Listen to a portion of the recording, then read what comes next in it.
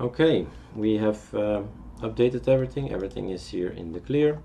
The system is up to date, but what about kernels? Kernels can be maintained in this little program, kernels, but there is only one. So there are many kernels, sorry, but there are many kernels. So I can say just install me this one, but that's not new enough. There are newer kernels like 4.8.5, so this will not cut it, will not help. We'll have to do it manually. Right, then we have this little GitHub. First time I am on the system here, as you see, and we can get to a program or a website better, and on this website just Google GitHub Erik Dubois. That's fine. Repositories, and you will see that there are lots of XFCE things, and this one is the Ultimate Linux Mint. What you do, you just download it, save it. Why are we doing this? Because there is a little script inside. Extract here, and this little script says, get away, this little script says, get me the latest stable kernel 4.64, but I want to have the 4.8.5. So this movie is also about changing the script. So okay, Control C, Control V makes me a new script. Copy one is not needed, and I've changed my way of writing. I'm not naming it latest anymore, but version 1 and version 2 and so on. But it's gonna be 8.5. You'll see in a bit why it's 4.8.5.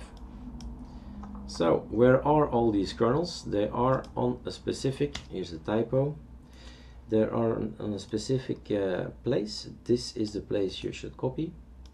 You go to your server, browser, and then you go to the servers where the kernels are. You take this little slider all the way down.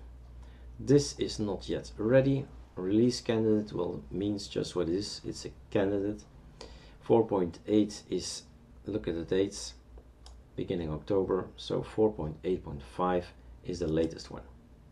So I'm gonna take this one, I'm gonna put this here,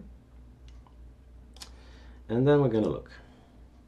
What I'm gonna need is something for my 64 bits, meaning I'm gonna need AMD 64. This is 32 and all the others. I don't care, I just want these. And not all these, I want the ones with not low latency, so with generic. So the first one, second one, three, fourth one. Okay, so let's copy paste. How should we do it? Let's make that bigger. This is the old app. Let's get the old app. This is the old app, Debian, and then copy link location. We have this long link inside now. Control V, Control save. Back to the other one. So we don't want the low latency, so we want this one. Copy link location. Let's take the first one. Remember what to take. Control V. And then the last one is this one. Copy link location. And the last one. Control V, save. So it's gonna get 3 files, 3 pieces of kernel, is going to install it, and then it's gonna get rid of it again, and then your kernel is installed. You have to reboot. So that's what we're gonna do also in this movie. So we made the script, it's ready to be used. So, or you double click, but then you have to be sure that it's an executable, but it is an executable. It is a program. Allow this file to run as a program. But in Cinnamon, we just double click and we run it. Here we just go to the terminal, right mouse click, and you say update 4.8. So with the tab button, I'm using it to auto-complete the text. When we do enter, it's going to get 1. This is 1. This is 2. A little bigger maybe. And 3. And then it's going to ask, okay, what's your password? Of course, it's a very big impact that we're going to do. Changing the Linux kernel is not small stuff. So, of course, he's going to ask your password. And then he's going to unpack and install the latest, newest kernel available. Let's pause the movie here again. The script has ended and is saying here kernel is installed, download files have been deleted. So he found all this information.